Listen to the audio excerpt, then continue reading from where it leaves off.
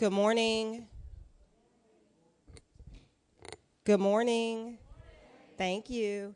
We're going to go ahead and get started. We have a couple of tricklers, so we'll get started here in about 2 minutes at about exactly 8:50.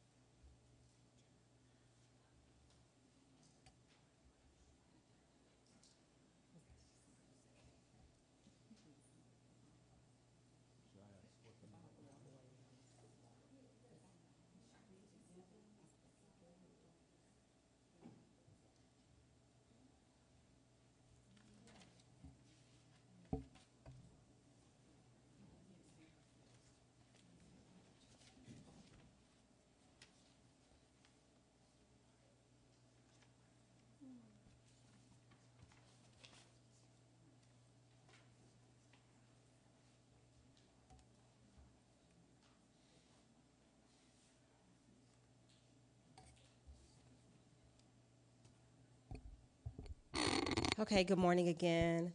Oh, wow, we're awake now. Um, Welcome to the 2012 State of Ohio Combined Charitable Campaign new coordinator training. My name is Tamara McCullough.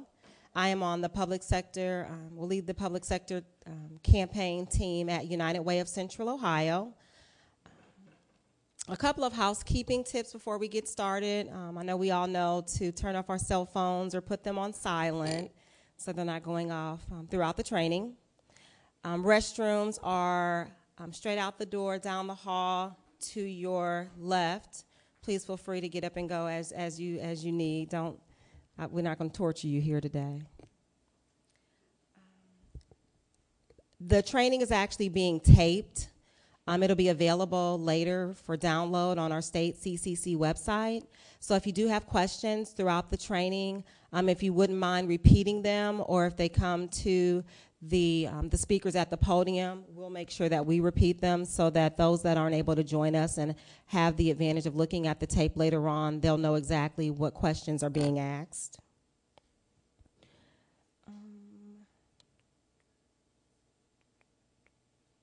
At this time, you all should have your name tags, and on your name tags, there's a term called campaign liaisons.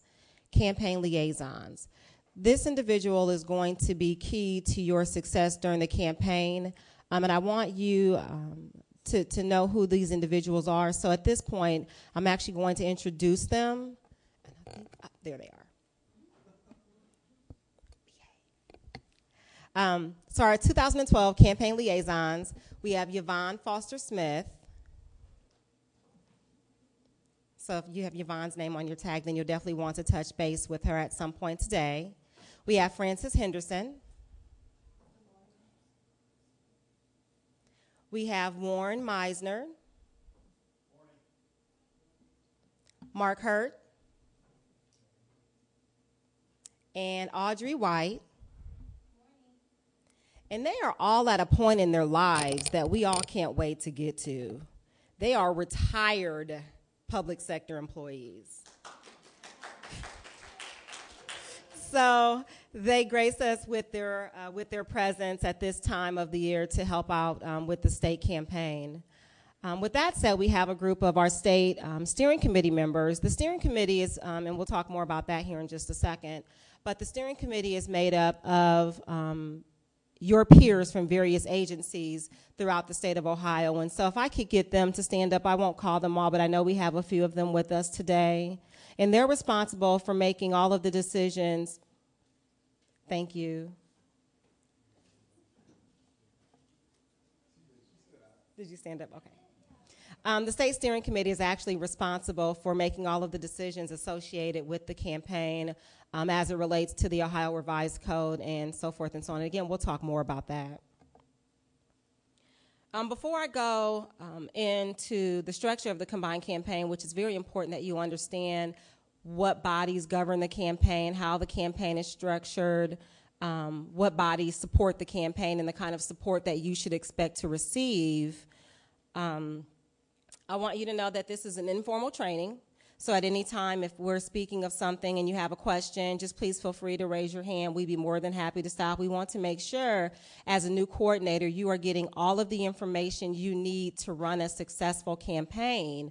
And in talking to some of our new coordinators, this is kind of the nuts and bolts. So we don't want you to walk away from this without the information you need to run a successful campaign, and or going to our next training, which is all coordinator training, when our more tenured coordinators will be joining us with questions about this training. So make sure if there's something that's kind of puzzling you, don't hesitate to raise your hand and ask those questions.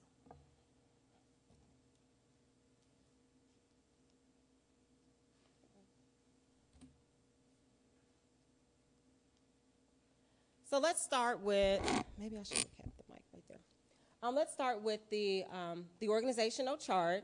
The combined campaign is a time when both administration and union collaborate for a common cause. Last year, our campaign raised over $3.6 million for a wide array of charitable organizations. And so this is definitely a collaboration between unions, and our administrative entities. So we have the governor, we have the director of administrative services, and he actually sends a state campaign liaison to sit on the state steering committee, and that individual is the liaison, and so he or she will report back to the director in terms of the success or the processes or the progress of the campaign throughout the planning phase, which is actually all year long. The state steering committee meets all year long. And then we have our state co-chairs. Our state co-chairs in this case, we have the director of administrative services, and then we also have an organized labor co-chair. And they work closely together to plan the campaign. They lead the team in terms of making decisions for the campaign. I can see this right here. I'll be fine. I'll just look at this. And then again, we have the state steering committee. The state steering committee has two arms. Well, actually, it has four arms. We have the finance subcommittee. The campaign is actually audited annually by an independent auditor. And before we can present that audit to the steering committee, we have a finance subcommittee that actually reviews that audit. And it's a full-blown audit. That audit is actually done to make sure the dollars that are coming in via payroll deduction or however a donor chooses to give their gift to the campaign, that those dollars are actually going out and being distributed to the organizations per those donors' requests. And so the auditors just left, and we had a clean audit again. And so they actually come in to make sure that we are doing what we're supposed to do as a campaign. And that's actually something that you may want to take back to some of the donors in your state agencies to let them know this campaign is audited and it's available for your leisurely reading. I'm always happy to make it available. But it's public knowledge. So if they want to look at it, they're more than welcome. Then we have our public relations subcommittee. Our public relations subcommittee handles the communications portion of the campaign. And so they're looking at the donor recognition items that we hand out based on the leadership level gifts. They're making decisions. They have a communications plan they put in place because obviously for various agencies, there are various vehicles of communication that work better than others. And so the communications committee is looking at other agencies and talking to communications directors to make sure that we're getting the message out about the campaign, creating the posters and things like that. Then we have our policies and procedures subcommittee. This committee meets as needed, on an as needed basis. And so when the policies and procedures need to be reviewed, they'll take a look at it as needed. And then we have our application review subcommittee, and I'm not going to go in depth about the application review subcommittee because we're going to talk about that a little bit later.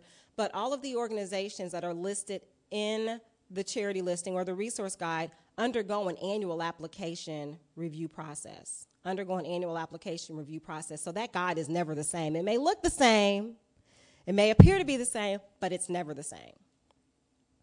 And so then I'm going to jump back over. We have our state co-chairs, our state steering committee, and those are the four arms of the state steering committee. And then we have the campaign coordinating organization.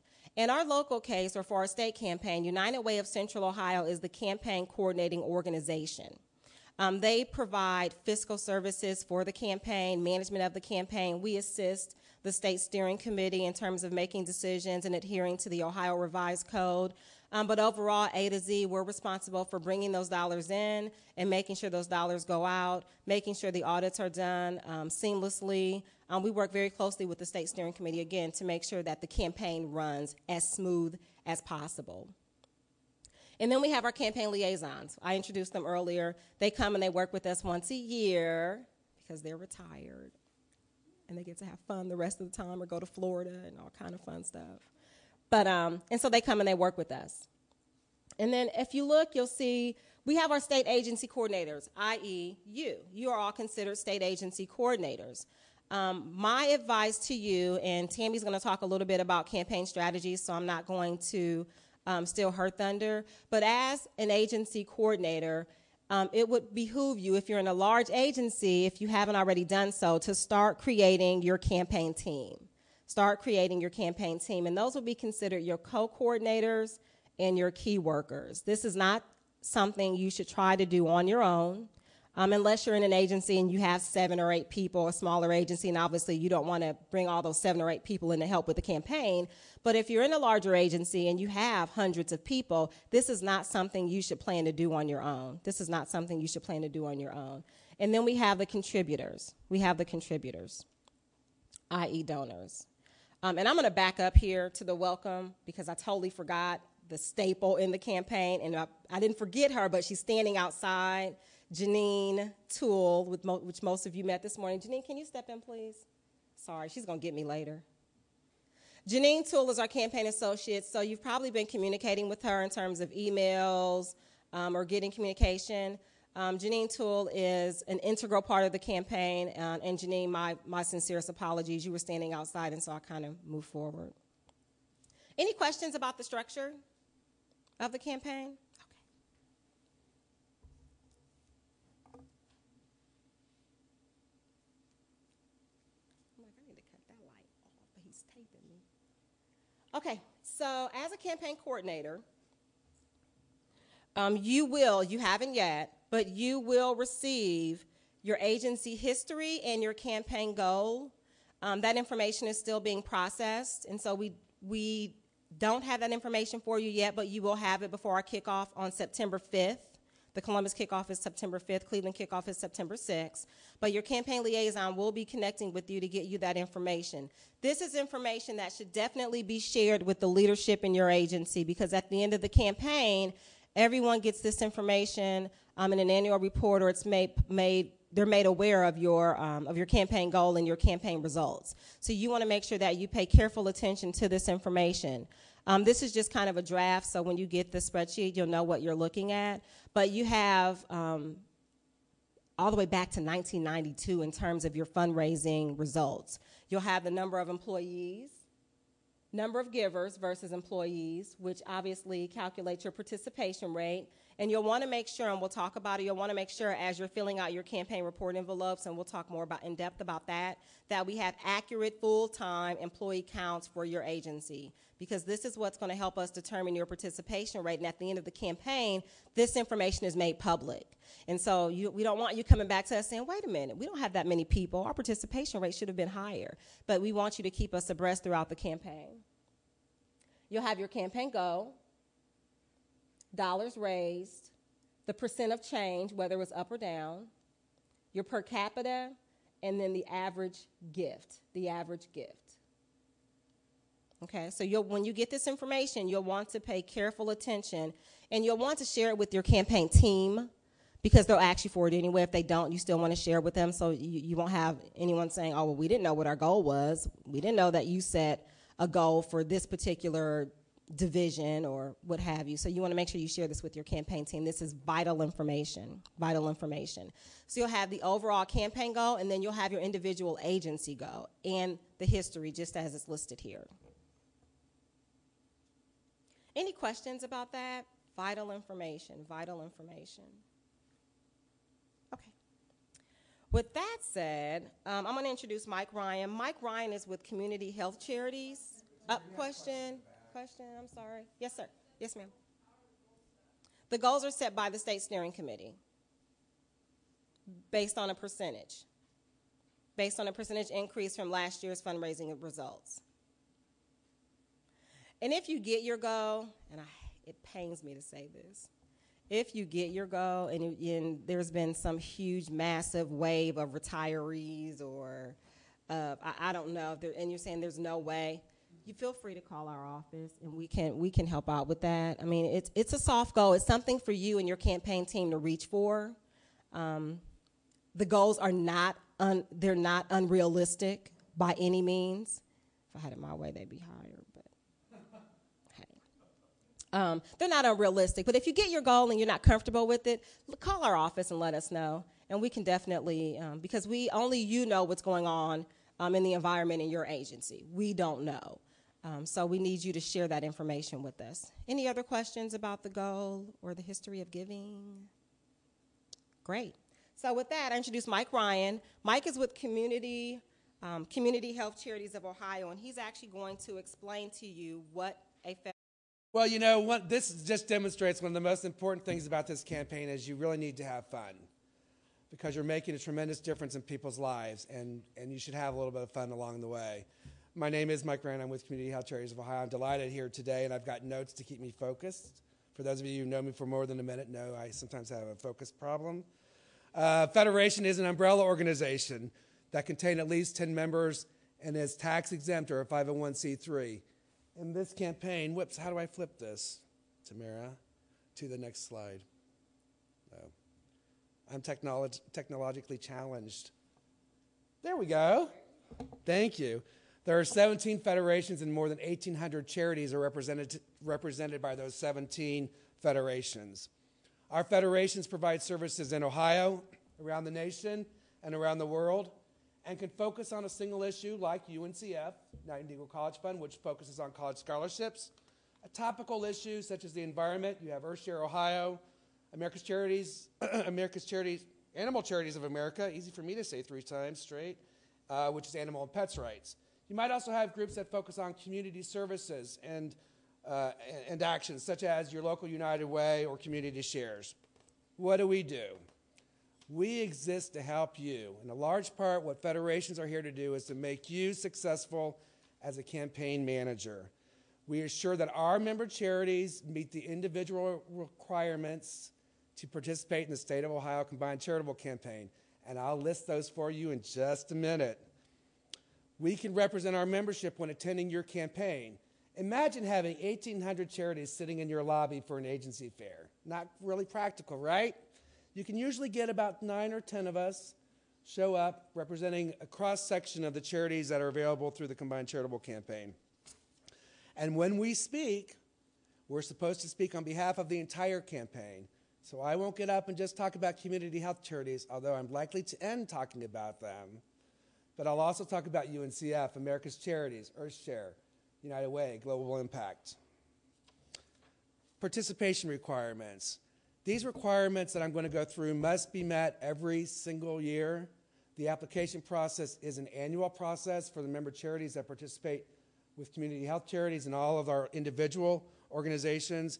And we do provide some documentation to the campaign coordinating organization and the state steering committee for it to be reviewed. You must have an administrative cost, in our case overhead and fundraising, combined to make up that administrative cost of 25% or less. Why? Because we want the money going to programs. So 75 cents, the goal is 75 cents of every dollar that is raised in this campaign is providing direct programs and services to individuals in need. If an agency goes over 25%, and sometimes a flood happens, or other calamities that create an opportunity, or put an agency in a situation where they're spending more on administrative costs, they must present a plan in writing on how those charges will come down in the following year. Must be incorporated and or authorized to do business in the state of Ohio.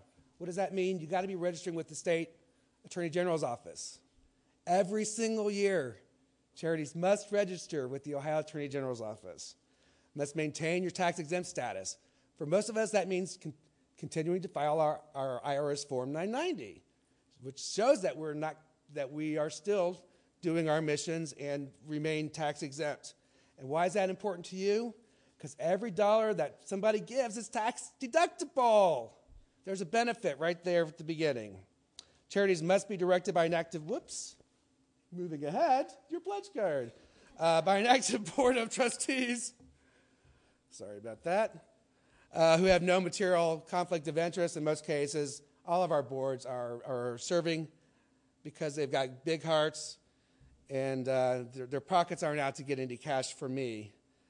If you are an agency that receives income of greater than $100,000, you must be audited in accordance with the Financial Accounting Standards Board, FASB, for those of you who like acronyms. The charity must be in existence for at least 2 years. We want to see demonstrated performance over a period of time. You must have a stated policy of non-discrimination that applies to staffing, board, volunteer, and your clients. Provide funds and programs directed at one or more health and human service needs. And that wraps up the criteria. Pretty hefty stuff. Again, why are we here? We're here to help you. We're also here to help the State Steering Committee to assure that the charities annually meet the criteria as provided in the policies and procedures. We can provide you with speakers, educational literature. We can speak about the campaign in general terms, provide you with giveaway items. If you haven't got a buddy shirt, see me, unless they've given them all away while I've been standing in here the last 10 minutes. And staff tables at agency fairs.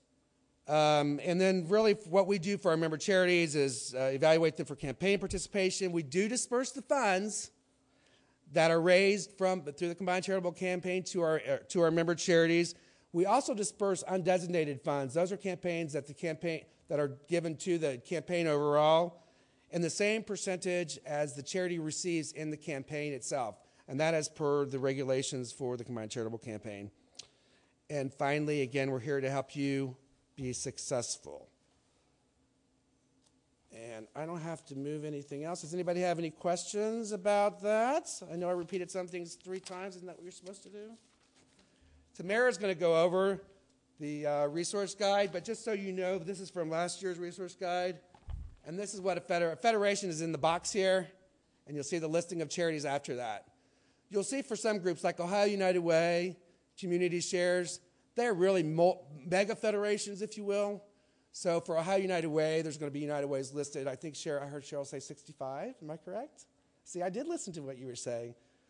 65 different United Ways. Community Shares has 4 different community shares that are geographically located. So as employees are looking for something to go back to their local community, that's one way to do that. Thank you. Oh, and Tamara McCall is back up. Thanks, Mike.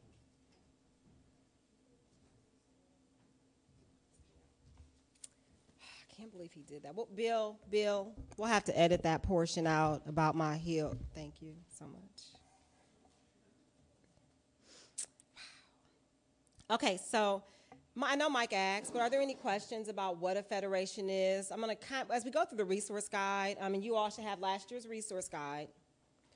And again, like Mike said, he kind of explained what the federation provides in terms of their member agencies. And you'll notice, like he said, there's a box. I'll just kind of randomly turn to, if you turn to page, that one's a pretty, turn to page 33. In your resource guide. And never fret, you'll always get a chance to read this in your leisurely reading. Page 33, that's a federation, and if you look, you'll see that each of the other member agencies kind of fall under the federation for the reasons that Mike detailed, for those reasons. Just kind of wanted to bring clarification. And so if we turn to the table of contents, obviously, we have the message from the governor. It's just that, a table of contents. Message from OCSEA, which kind of represents the collaboration between the governor's office and OCSEA and management and the union. And that's actually pages 2 and 3. And it's important that you understand the structure of the resource guide, because this will give you the tools or the resources that you'll need to educate donors on the campaign. There's so much information at the beginning of the resource guide. There's so much information, and there's so many tools that you can use to help promote the campaign, help market the campaign, and really help educate donors. So again, we have the governor's message, and then we have again, this is 2011, so you'll have updated information for this year. And then I like to drop down to frequently asked questions. These are questions that people are going to ask you. They're going to ask, and you've been given additional information regarding the audit and the structure, but these are questions that you are bound to get as a coordinator. And so I strongly suggest that you read through that. Questions like, what is a federation? You may or may not get that question because most people just say they're just a bunch of charities in the guide. But if you do, then you have the information Mike gave you. Where can I find more information about the charities? What is the overall 2011 campaign goal? And I'll give you that information right now. It's $3.25 million. So you have that overall goal. Time frame. So again, FAQs. I'm not going to read through all those questions, but you really want to take time to read through the first 5 to 6 pages of the guide because it's chock full of information that's going to help you run a successful campaign. And let's look at page 7 of the guide. Those are local United Way federations. You'll notice that every organization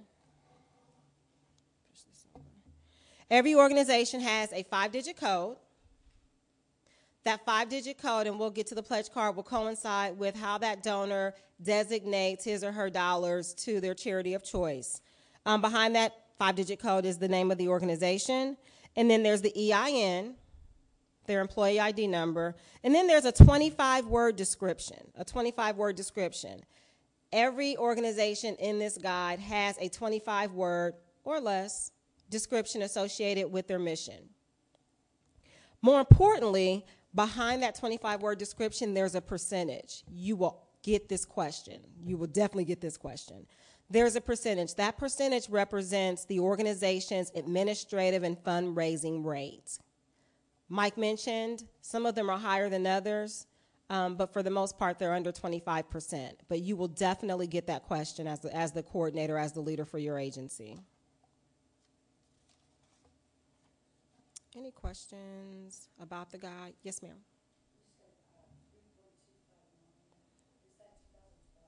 Yes, the question is the 2012 overall statewide CCC campaign goal $3.25 million? Yes, $3.25 million. And I'm sorry, and I should have repeated the earlier question. A young lady had a question, wanted to know who sets the agency goals. Those goals are set by the state steering committee, and they're set based on a percentage of last year's funds raised.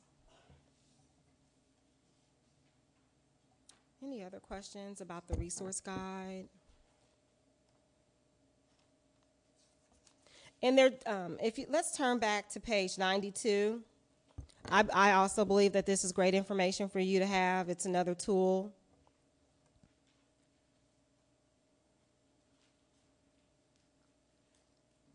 There's a breakdown of 2009, well, in our case, it'll be 2010 and 2011. There's actually a breakdown of how the dollars were distributed. That's also great information for you to have as a coordinator.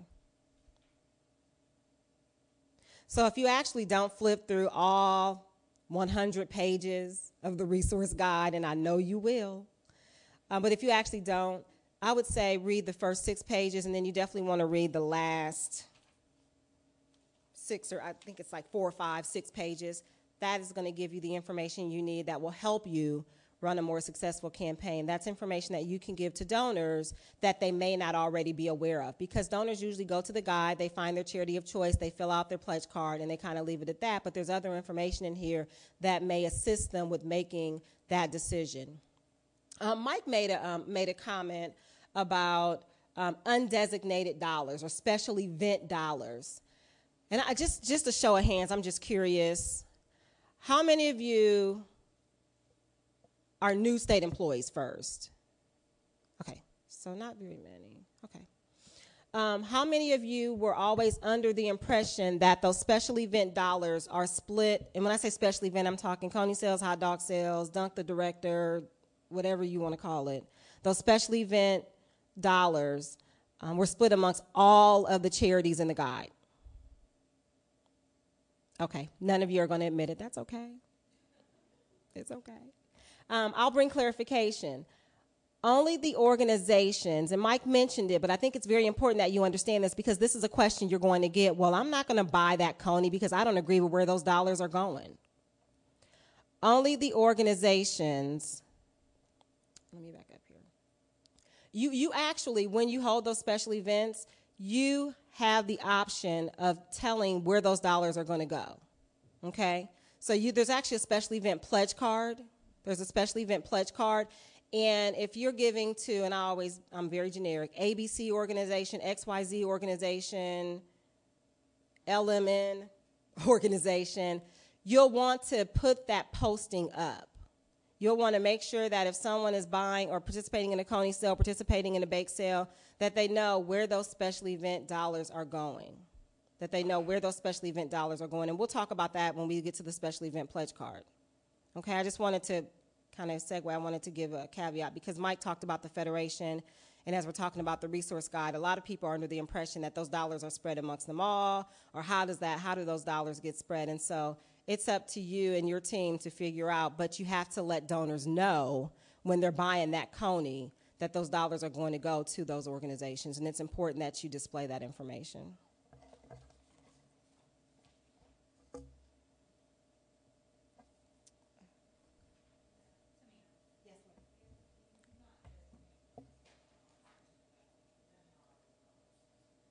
Okay, the question is, if we do not designate those special event dollars, how are those dollars distributed? Those dollars are distributed only to the organizations that receive designations. So for the most part, 90% of our special event funds come in on a special event pledge card and they're designated, I would say. I would say about 90%. For the most part, they're designated, and you have 3 options on the pledge card. But for those dollars that aren't designated and just come in as just maybe $100, those dollars are distributed only to the organizations that receive designations. So there are 1,800 organizations in the guide. If only 500 receive designations, only those 500 organizations will receive a percentage of the undesignated dollars. But with the state campaign, you have the luxury of designating your special event dollars. That's a good thing because you can actually designate where you want those dollars to go. I'd say 90% of them are already designated, but for those that aren't designated, they're distributed to the organizations that receive designations. Any other questions?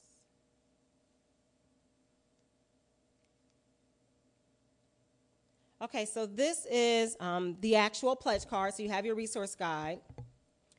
This is the personalized pledge form, and so all of you will receive personalized pledge forms for the employees in your agency. All of you will receive personalized pledge forms for the employees in your agency. Yes? I was going to say that. I was going to say, do we have anybody here from DAS and or RSC besides Brenda, Eric? Okay. Thank you. I was going to say that, and I was going to get that. No, you're fine. No. Thank you. For those employees, for those coordinators from DAS and Rehabilitation Services Commission, you are going to pilot ePledge this year. You are going to pilot ePledge. So you will not receive personalized pledge cards for the employees in your agency. We are going to give you pledge cards, though. And you're going to have a separate training also. So kind of be on the lookout for that information. We're going to do a separate training for those coordinators and those campaign teams, but you will not get personalized pledge cards. You're the pilot agency. Think of it as a good thing. So these are the personalized pledge cards, and it comes with all the information that we need. And then there's a section here for acknowledgement purposes only. If a donor wishes to be acknowledged by a charity, then they would fill out that portion of the pledge card. And then there are 2 options. We have payroll deduction, and we have one-time cash or check contribution. We talked about the 5-digit codes that are associated with the charities in the resource guide. This is where those 5-digit codes will go. No, maybe not. There we go. This is where those 5-digit codes will go, and we can designate up to six organizations, and it's a per pay period. Because down here, after you do the total per pay period based on these numbers here, we're going to come up with the total annual gift. Brenda? If they want to do more than 6, they have to do 2. Absolutely. So we don't get very many of those, but if a donor wants to do more than 6, they can, and they'll just fill out 2 forms. Yes.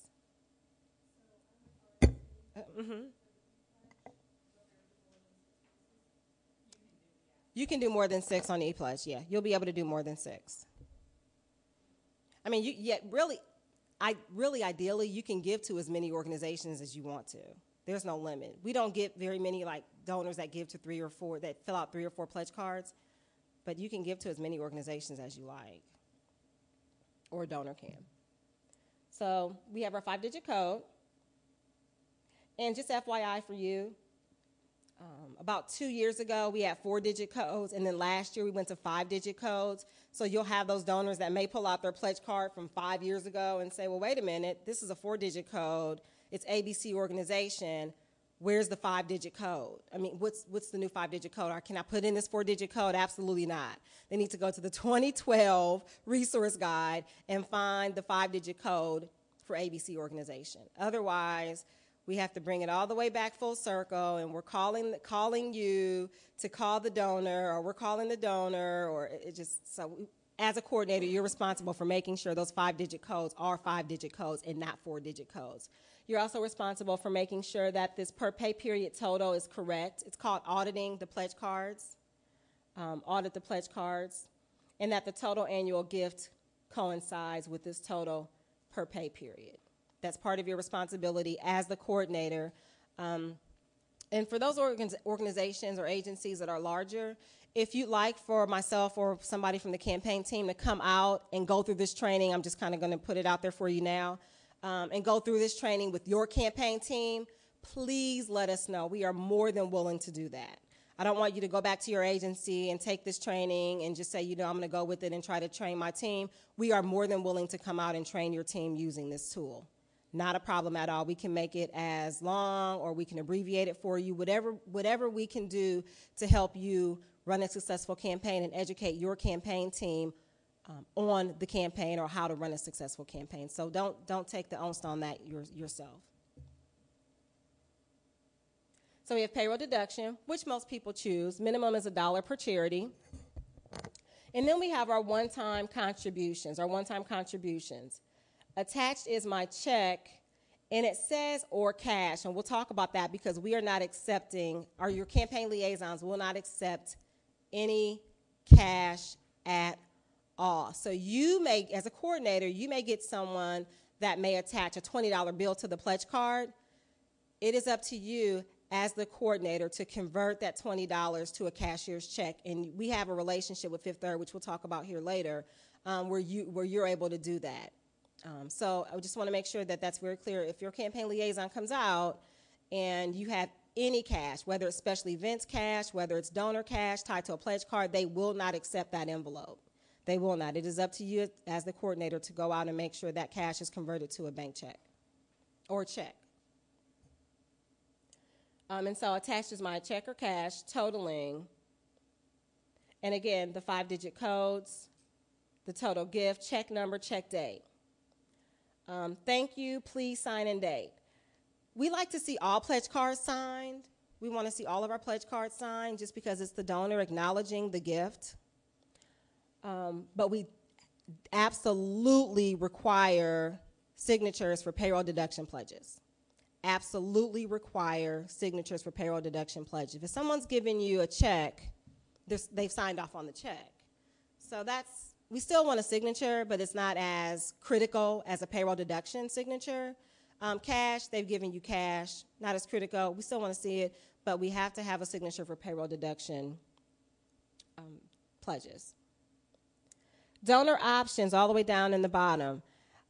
I wish to donate anonymously and my name will not be released for recognition purposes. If someone fills in this bubble, around March of every year, we send reports out to all of the organizations that have received designations. Those organizations can or won't, either they will or they won't, receive donor information based on what's in those bubbles. If a donor wants to be acknowledged by the organization, their organization of choice, then they won't fill in that bubble. They'll remain, they'll release their information. That's when they'll fill out this information up here for acknowledgement purposes only. For acknowledgement purposes only. They fill that in, and if they fill in the bubble, then they'll remain anonymous. Any questions about that? Because you'll get questions, and someone may say, well, how do I know that my money's going to my charity of choice? How do I know that's actually getting to my charity of choice? Well, if you really want to know that it's getting there, don't fill out the anonymous bubble and make sure you fill out the acknowledgement purposes only. Your charity will email you, or they'll send you literature saying thank you for your gift through the State of Ohio Combined Charitable Campaign. But there are ways that donors can be acknowledged, and you'll get those questions throughout the campaign, and so you'll be able to pass on that information. The second bubble, we have what we call leadership level gifts or donor recognition program. If a donor does not wish to receive, and we'll talk more about what those items are and how that program works, if a donor wishes not to receive a donor recognition item, and you'll get those donors that won't want to receive those items. They'll say, no, I'm fine, I don't want a pad folio, I don't want the ink pen, then that donor will fill in that bubble. And Janine's going to talk to you later about how you'll track, how you're going to go through and track whether or not someone wants to receive an item, what level they gave at to receive an item, and so forth and so on. Yes?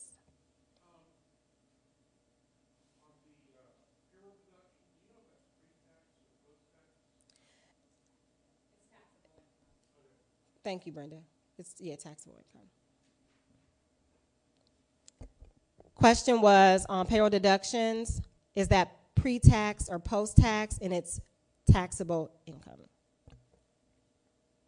Any other questions about the pledge card? Yes. I'm sorry. They're actually a line item in the budget for the campaign. A line item in the budget. What funds are used to purchase the gift items? They're a line item in the budget in terms of the campaign. It's a campaign expense. And you'll get that question also. That's a good question. And again, as the coordinator, you are responsible for auditing the pledge cards to make sure they're 5-digit codes, not 4-digit codes from 5 years ago, to make sure that these amounts match up. And I want you to make sure that you use your campaign liaisons. Use your campaign liaisons because they're going to actually come out, sit down with you, go through your envelopes and so forth and so on. And so if you have questions, you can put those to the side. And when you make up your schedule to meet with your campaign liaison to pick up these pledges, you go through the envelope and they'll be able to answer any questions you have about the auditing process in terms of the pledge card. Any other questions about the pledge card? Okay. So again, this is the personalized pledge card. Did I have a question? No. Okay. And then you'll also get what we call a blank or a new employee. It's actually a blank pledge form. For those that for RSC and DAS, you're not going to get personalized pledge forms, but we are going to give you a supply of blank forms because we do have those donors that aren't going to do e-pledge because they're used to getting a pledge card. We want to make sure we give them an opportunity to participate. We don't want to turn them away or turn them off in terms of participating in the campaign. But everyone else will also get a supply of these because you're going to have donors that that misplace. I don't want to say lose, misplace their personalized pledge form for whatever reason. They may want to give to more than one. They may want to complete more than one pledge form. This is the form they're going to use. If they want to give to 12 charities or 18 charities instead of the 6 on the personalized pledge form. And it's the same premise. They would just have to then fill out the information that's not pre-populated or not personalized. Acknowledgement purposes only.